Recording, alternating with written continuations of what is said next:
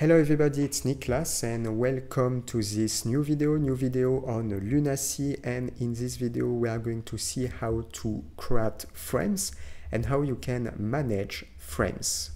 Lunacy, very interesting software if you want to create design for mobile application but also design for website.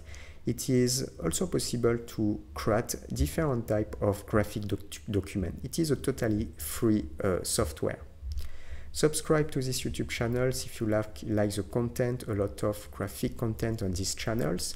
First link on the description, the complete course Lunacy is available. So if you want to learn this software step by step with the course structure, it is on the first link on the description. Modules of the course, session of the course, different also trainings at the end of the course. Second link on the description, I'm going to put the website in link with these YouTube channels. You have series of video tutorials on these channels, and on the second link on the description, it is like online school, it is a website, and concretely you have a list of all the courses in link with these channels. So let's start with to create a frame. Something that we can do is directly to select these tools. So we have the frame tools, and with the frame tools I can go left click, and then I will be able to define the size that I want just on the right. So first I can create a frame, I can go on the right and I can enter a specific value. For example, I can type here maybe 800, and on this area I can type 460. After to do this work, I can just define the size that I want, and now you have a frame on the left. This frame you can rename if you want. You can double click, and for example I can type frame number 1. You can also start a frame with a predefined size. If I click here, I go on the right and I have different options.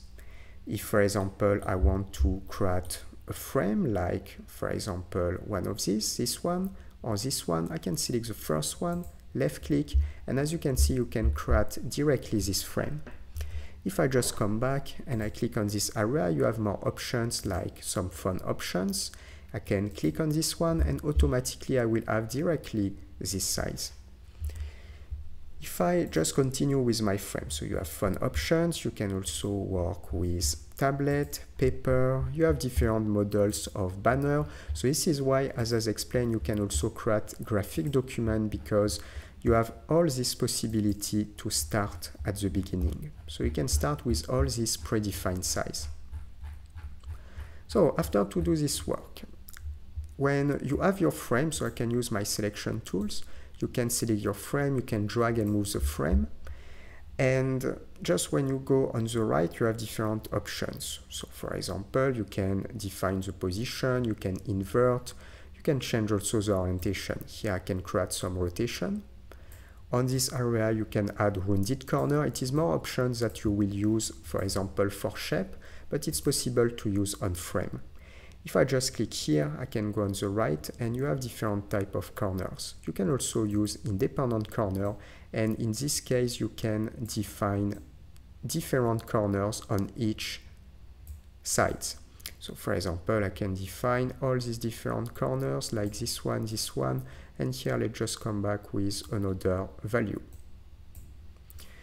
And you can also have the options to smooth the corner radius. You will have something little bit different as you can see when you smooth the corner radius.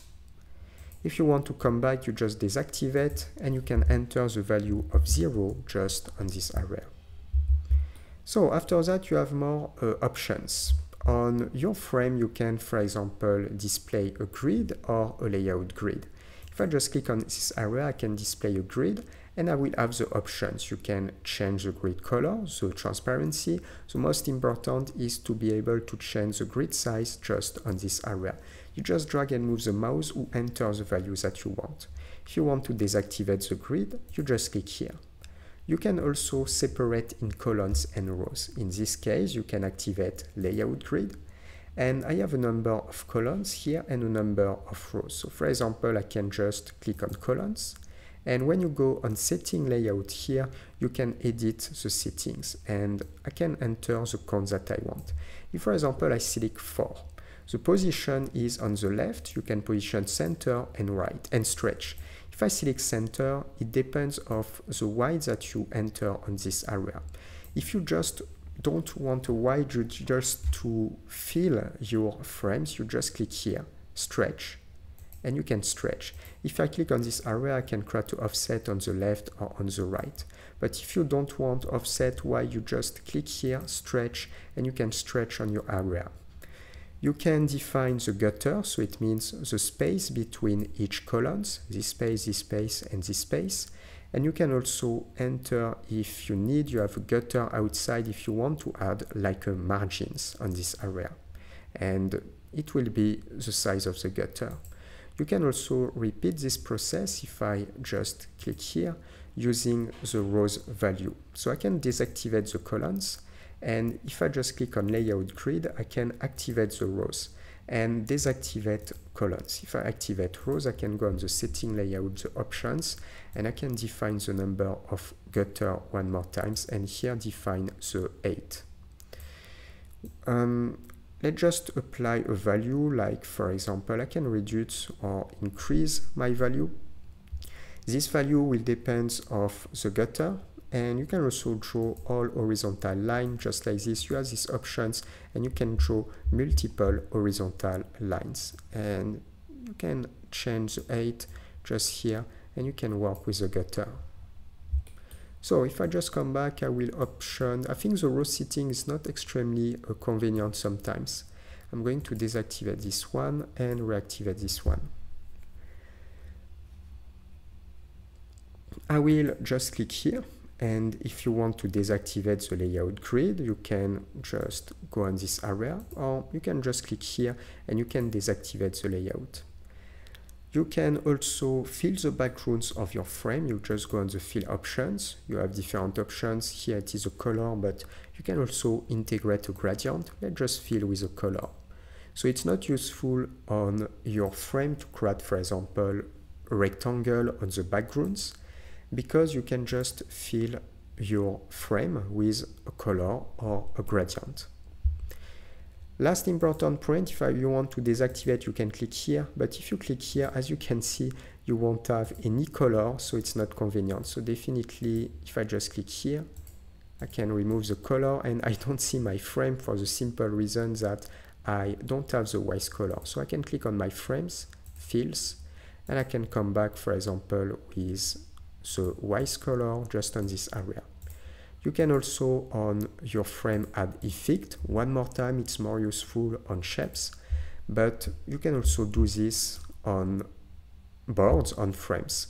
So you can define here the thickness, just like this, the style, and the color of your frame. If you want to deactivate, you just click here, and you can go on effect, and you can also define shadows, inner shadows, Gaussian blur, and you have also the background blur. If I just select the shadows, we have a small shadows on this area. I can click on this point, and I can extend on the x-axis, y-axis, put a value of blur, and extend with the spread options, just like that. But one more time, it's more useful if we work on shapes. So after that, I can remove my effect, just need to click on remove. About the frame, if we want to duplicate a frame, it's possible. So I can press Ctrl D or right click, and we have the options duplicate here. After that, you can define the space that you want. I can press Ctrl D or right click duplicate, and Ctrl D again or right click duplicate.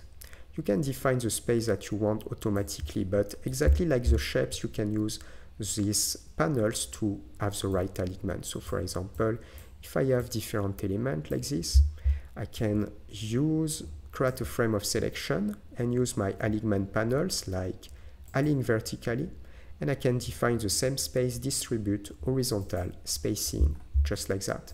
And after that, I can have the same alignment. You can rename one more time. So here I can type frame number 2. Here I can type frame number 3, and here I can tap frame number 4. So every time, as you can see, this is how you can organize your frame. You can also, if you need, select just one frame and you can just drag and move once, or you can select all the frame and you can move all the frame. You can have the number of frames that you want inside the page. Here I see the page number 1, but you can also create another page and have frames on a different page. So we are going to stop here for this video. If you like this video, subscribe to this YouTube channel, continue to follow me with a lot of content. First link on the description, I'm going to put the complete course Lunacy, so if you want to learn this software step by step with a course structure, it's on the first link on the description. You will see the models, the sessions, what you will be able to learn, different hours of training course. Second link on the description, it is a website, it is like online schools. Concretely, you have series of video tutorials on these YouTube channels. And on the second link on the description, you have a summary of all the courses. And for our next video, see you. Ciao, ciao.